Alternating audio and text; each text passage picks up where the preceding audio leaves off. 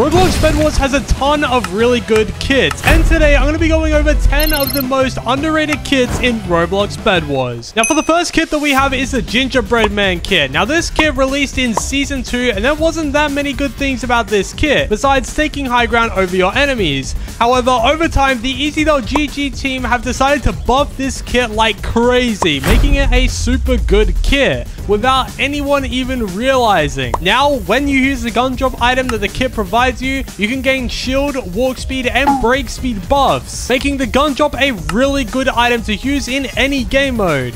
The gun drop item also costs only 40 iron as well, which is super cheap, so you won't have to worry about farming up too much iron as long as you have a tier 1 or tier 2 generator. Now for the next most underrated kit in Roblox Bedwars, we have the Bounty Hunter kit. Now this kit was already really good from the beginning, but with the recent buffs and changes to how the kit works, it became really overpowered. Now if you didn't already know, the Bounty Hunter kit assigns a random bounty to a random enemy, and when you kill that enemy, you get a bunch of random really good resources like emeralds, diamonds, and iron. The Bounty Hunter kit is a really good option for either 30v30, ranked, or even squads or duos, as you can get a ton of really good loot. With the new buff as well, you can also kind of spawn kill enemies to farm infinite resources out of them, which is super overpowered. Now personally, one of my favorite underrated kits in Roblox Bedwars is definitely the Lucia kit. Now when you play as the Lucia kit, you spawn with a pinata, and when you deal damage, you gain some candy which you can put in the pinata to get a ton of really overpowered materials. With the Lucia kit, there's a ton of really overpowered combos you can do with this kit, and especially when you go into the 30v30 game mode, you can collect tons of candy, giving you tons of resources, and then you can use those resources to gear up and overpower your enemies. Now the only real downside to the Lucia kit is when you die, you lose all of the candy that you have in your inventory, so make sure you store it away in a pinata and hope that your enemy doesn't steal it from you. In saying that though, it is a really easy kit to use as long as you get a ton of kills with this kit.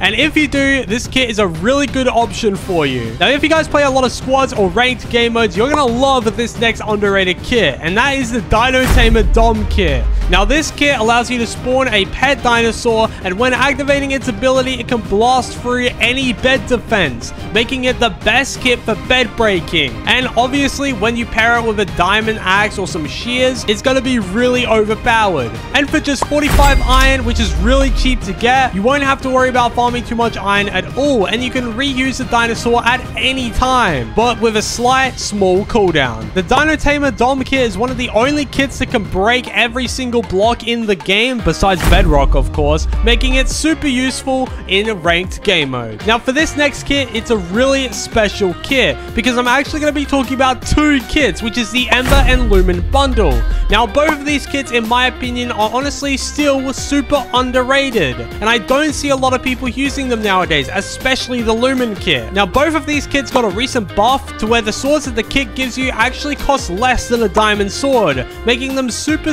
easy and cheap to buy, whilst still doing the same amount of damage as a diamond sword. Now if you didn't already know, the Ember and Lumen kit replaces the diamond sword with its own custom sword, which has a custom ability for the player to use. And when you factor in that these swords only cost like 2 to 3 diamonds, which is less than half the price of a diamond sword, these kits are really overpowered and really good to use, and I don't see a lot of people using them. You can also use the Ember and Lumen kit's ability to deal either a ranged attack or deal a spin attack dealing fire damage. Now I know I've said this a lot, but this one is definitely the most underrated kit on this list, and I see absolutely no one using this kit because everyone thinks it's really bad. And of course I'm talking about the Wizard kit.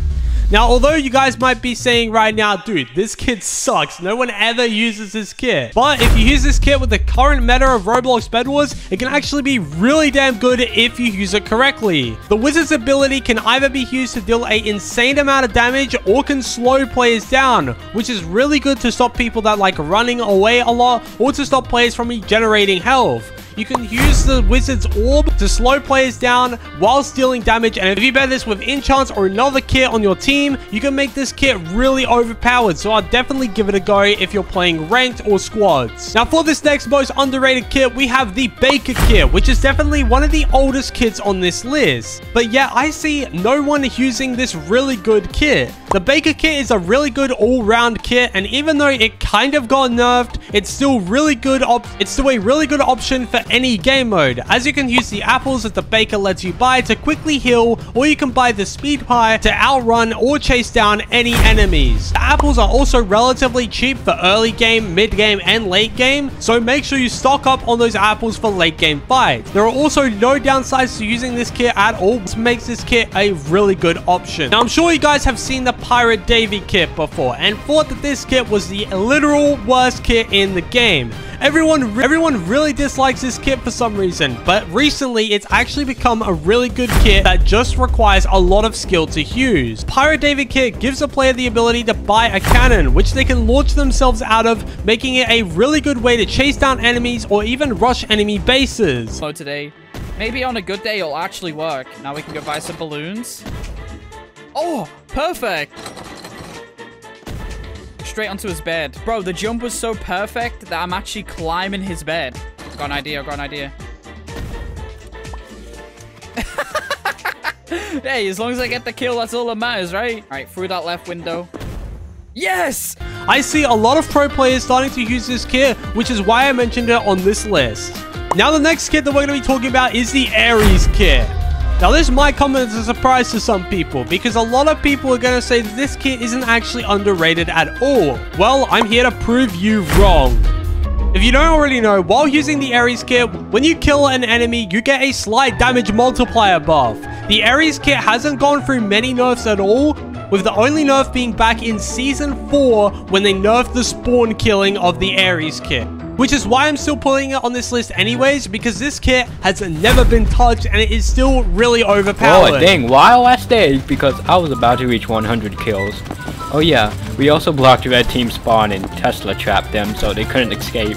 At this point, I'm fully committed to getting as many kills as I can, praying that red doesn't have the bright idea to lead. This kit might even get its own video just because of how stupidly overpowered this kit really is. Now for the final kit, I'm going to be talking about the Vanessa kit. Another really old kit and one that hasn't really been touched for a while.